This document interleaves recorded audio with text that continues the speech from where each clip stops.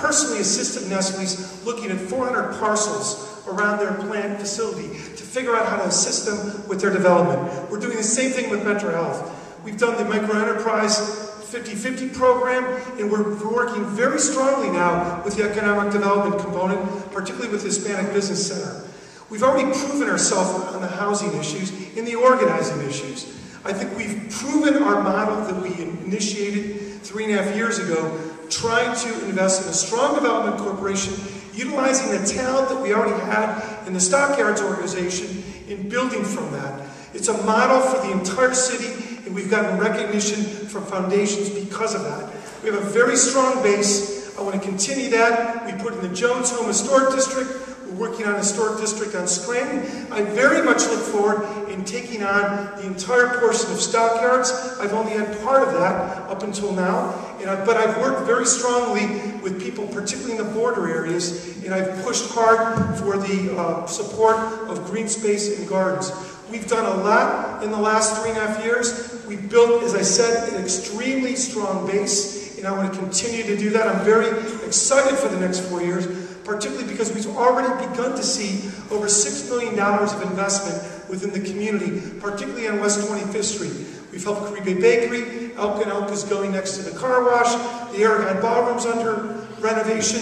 Some of these projects, I'll be honest, I'm not sure how they got started. I do know that we've been engaged talking with business people, being the brokers for what available space is there. We're on the cusp of announcing a new project on the corner of Clark and Fulton. It's been in the works for a while. And this work takes time. I've committed additional monies this year to hire a second commercial manager because the commercial work is so important. We started a green, clean, and screen initiative on West 25th Street because we know we needed not only to do code enforcement, but also start to clean up our arterial streets that you asked about earlier. If people drive down West 25th Street, Store, Fulton, Denison, 41st, 44th, and they look like crap, they'll think that the neighborhood is the same. We have very strong community, strong pockets, and we're going to continue to improve the neighborhood. Thank you for helping me move the community forward.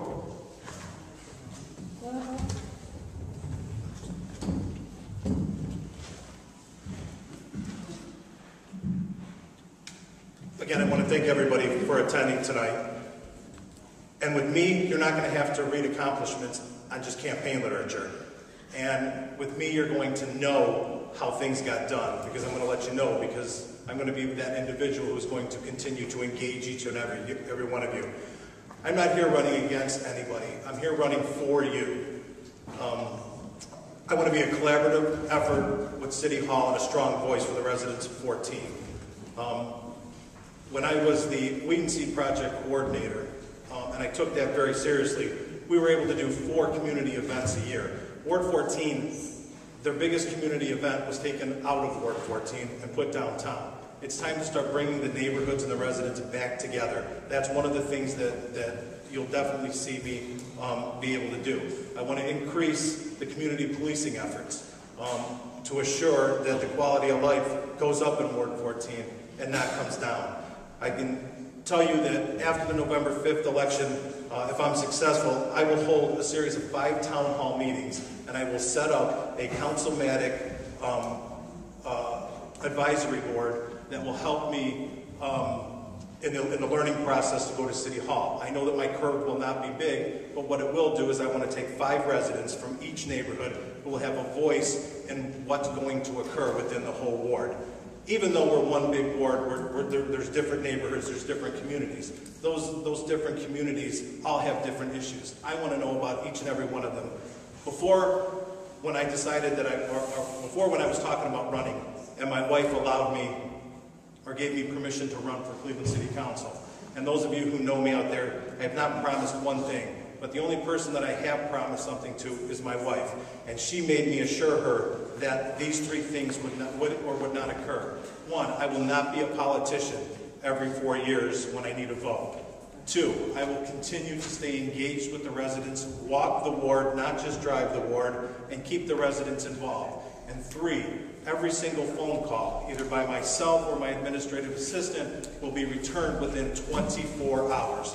The reason for that is because I have a wife and 5 kids at home. If I don't take care of business out in the neighborhood, it flows over to home. My wife doesn't want the calls at 12 o'clock at night. So if I take care of what I'm going to do during the day, then the home won't be affected. My name is Brian Kazy. I'm a lifelong Clevelander. I appreciate your support on not only September 10th, but November 5th. Please remember Brian Kazy for Cleveland City Council, Ward 14.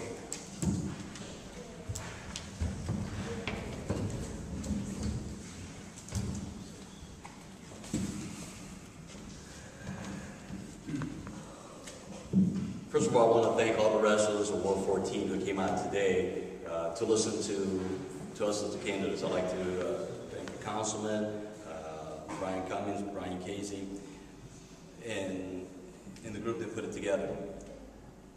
When I looked at this map, which is our ward, we're in trouble. Totally in trouble.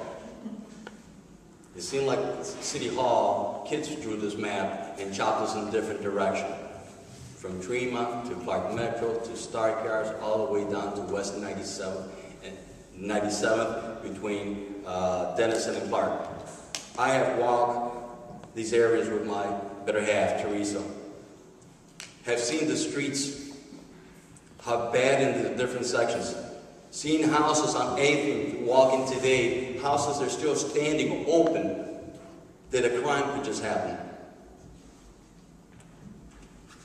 I have a plan. And I started that 8 years ago. The BRD, Business Revitalization District, gave the tools for future development for the businesses to apply for money as grants because they needed to be in the BRD district.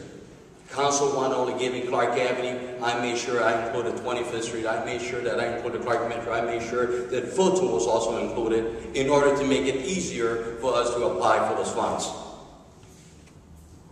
I made sure that our kids have playgrounds. When the administration did not want to expand any more playgrounds, I teamed up with the school board and tried to put in playgrounds in the school. For our children not to play in asphalt, for our children to have a jungle gym to play, and for our kids, when they were out of school, to have a place to play. I made sure when that strong legislation came to the city council, and the big boys from downtown wanted to rape us and take the money and pay less, I made sure I took the big stand in city council. I was not fine from the mayor, but I was fine from my residents because I took the stand for them. When you vote for us, you vote for us to be legislators. Our job is to balance the city budget. Our job is to take the biggest stand and non-popular stands and defend the residents of Ward 14. And I intend to continue that kind of job. I told Frank Jackson back then when he was my council president, he said, what are the most things that you fear? I said, Jackson, I do not fear losing my job. You could have your home machine and come after me in 2005, and he did. And we got punished. We got punished in this ward big time. And I'm ready to go back to fight for the rights of the people in Ward 14. Thank you. We want to thank each of our candidates. It is not an easy job to run for public office, and it's our form of government. We have 3 really fine candidates here tonight. We want to thank them for coming and being a part of this forum, and thank them for running for office, and thank you all for bringing up the issues that you did this evening. I'm going to turn this over to Gloria, who will finalize us out of here. Okay, before we give them their big round of applause, and I would second Helen, I think we have really here tonight 3 well-qualified candidates. We've got great choices. I think we're very blessed with that. And next week, August 22nd, at Simpson United Methodist Church, we will be meeting our 4th candidate. And she will be here with us too. So I'm looking forward to a really great community forum next week. This has been, I think, wonderful. And I want to thank all of you for coming. But before we stop, I want to thank Randy Michael, Chris is it Chris Hirsch? Okay. And Fawn Cassidy for being our screeners for the questions. I don't see Kate. Kate Dupuy, who was our greeter. Oh, there she is. She stood up. Who was our greeter. And Rebecca, you were fantastic as a timekeeper. You kept these guys on because you know what, people? It's 8 o'clock. So let's give everybody and yourself a great round of applause.